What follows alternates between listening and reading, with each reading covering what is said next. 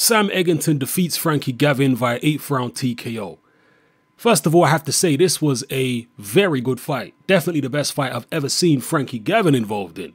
He's normally in stinkers. But this fight right here was very entertaining viewing.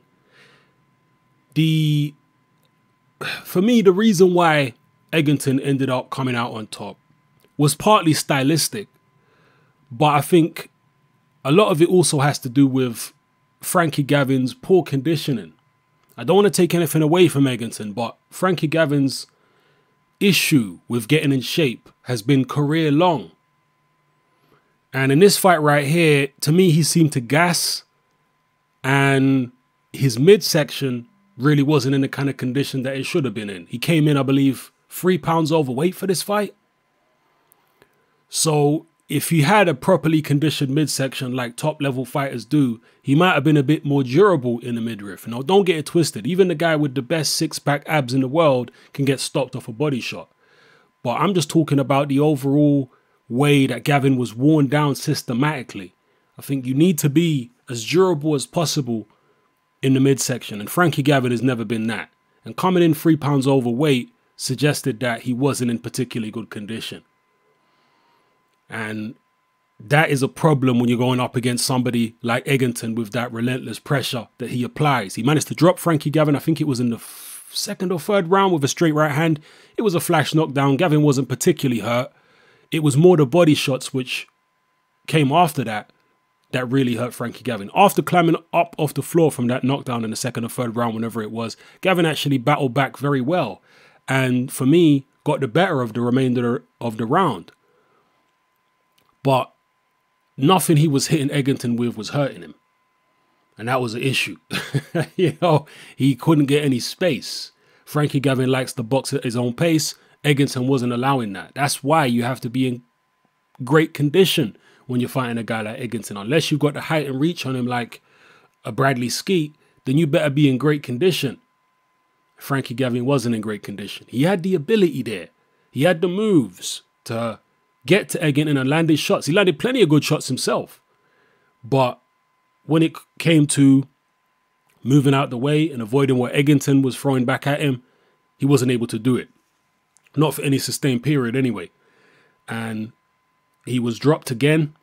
Actually, it was a standing count that he got. I think it was in the 7th round, which I thought was dubious. I thought the referee was very generous giving Frankie Gavin a standing count there, because I'm not sure that the standing count was even in the rules. I think he gave him a count because he thought that the ropes had kept Frankie Gavin from being knocked down. Maybe I'm wrong about that, if you can correct me, but that's what I believe it was. That's what the commentators seem to indicate, at least. Regardless of that, in the next round, Eggington came out again and pinned Frankie Gavin on the ropes once again and started raining in body shots, and down went Frankie Gavin, and the referee stopped it. The referee was close to stopping the fight at several points previously when Eggington had Gavin pinned on the ropes in the exact same fashion. But Gavin threw just enough punches back to, you know, allow the referee to, to let the referee know he was okay to continue. So it was inevitable, to be honest with you. Regardless of that dubious knockdown, the standing count, Gavin was always going to get stopped there.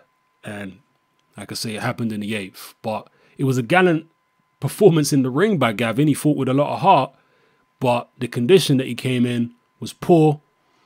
And all credit due and hats off to Sam Eggington. He came in the professional condition you're supposed to come in. And this was a domestic, local rivalry, a local derby, a Birmingham derby. And this was great for Birmingham boxing, by the way.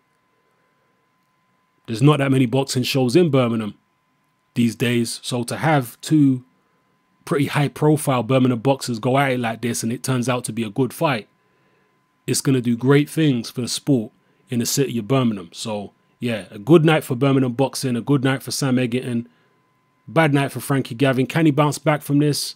I don't know. He's got a career-long record of poor discipline. So, you know, being a top-level boxer, you've got to live the life. You got to love the life. You got to love being healthy. Does Frankie Gavin love the life? You tell me. Drop your comments in the comment section below, people. Let me know how you felt about Sam Eggington's performance. What did you feel about Frankie Gavin's performance? What did you feel about the fight? I thought it was one of the best British fights we've seen this year, definitely. And yeah, you know, we'll see where both fighters go from here. Let me know how you feel in the comment section, people. It's your boy Hatman, I'm out.